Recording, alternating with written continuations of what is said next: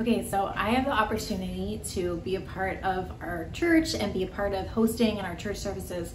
So one Sunday morning, a little bit ago, I was backstage getting ready to go out and I just sat down on a chair backstage. But what I didn't know is that somebody left a little packet of communion on the chair, which I sat on, and it's like pre-made communion. So there's grape juice with a wafer on top.